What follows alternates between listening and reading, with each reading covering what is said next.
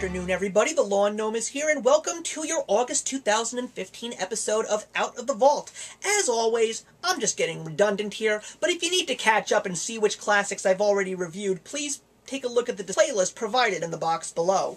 So today we're going to talk about a very interesting Disney classic, number 25 from 1985, the dark fantasy story, The Black Cauldron. This was a very interesting time, and I've been talking about this period of Disney classics a lot in some of my recent videos in the past 2 years. The 1980s was a crazy time for Disney because of the fact that they almost went bankrupt. But not just that, it was also because of the fact that starting in the 1970s, animation was changing and going in very different directions. Suddenly, there were directors like Ralph Bakshi who suddenly realized that we don't need to have animated films strictly just for children. In the 1970s, we got the very first X-rated animated film, Fritz the Cat, and we also had movies like The Hobbit, Fire and Ice, and of course the cult classic Heavy Metal. One way or another, animation was still being geared towards children, but at the same time, it was being geared towards adults too.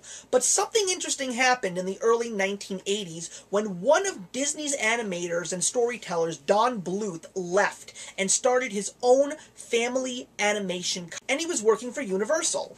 He had already, in 1982, made a very well-known classic, and it was a year before An American Tail hit theaters when The Black Cauldron came out.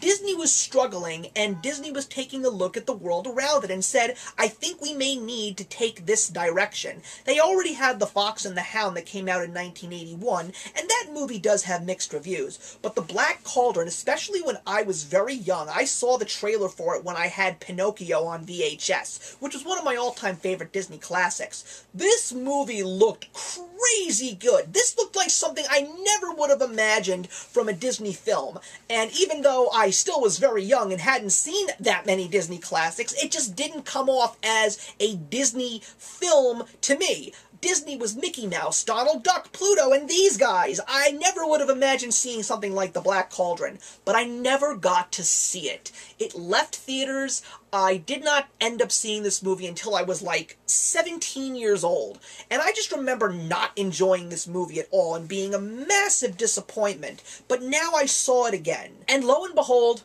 I think I hate it even more now. This may be one of the worst Disney films that I have ever seen, and it makes me so mad because of all of the promise that this movie shows through its trailers and what it possibly could be.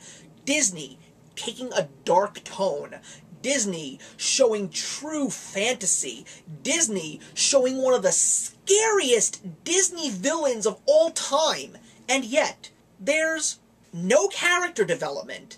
The characters are not even relatable, and the villain just sits on his throne and broods. He also has one of the worst Disney villain deaths I have ever seen. Now, granted, I feel the worst Disney death, as far as a villain is concerned, goes to Shan Yu from Mulan. This movie had so much promise and had none of the accolades to back it up. And don't even get me started on how annoying Gurgi was. Gurgi makes Dobby look like Sir Laurence Olivier. That's how bad this character is. It's even got a Disney princess in Princess Alanwe. I think that's how you pronounce her name. That was another major problem with this movie. The names were so weird. I mean, I know it's based on a novel, but it's very, very hard to have kids sit down in a movie like this and have them try and remember some of these character names. This movie really does go by the wayside, especially when you take a look at the complete Disney Classics library. More people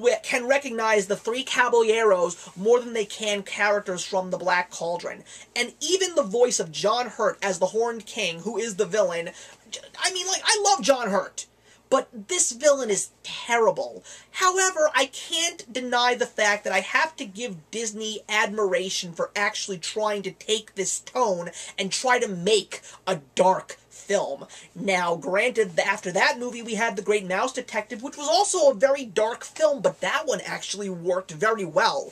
But this one just doesn't hit the mark in any way, shape, or form. I would say that if you've never seen The Black Cauldron, just don't. If you want to be one of those people like me who is attempting to watch every Disney classic, then yes, see it, but I guarantee you, you will have the exact same reactions as I do. I'm giving The Black Cauldron 1.5 out of 4, and the reason why I'm giving it 1.5 is because I'm giving Disney props for trying to go outside of the box and give Disney classic moviegoers something that they never have seen before. And based on how it ended up, it lost to the Care Bears movie, and we'll never see something like that again from a Disney classic. So thank you very much for watching, everybody. I'm looking forward to another episode of Out of the Vault in September, and I will see you then. Actions speak louder than words.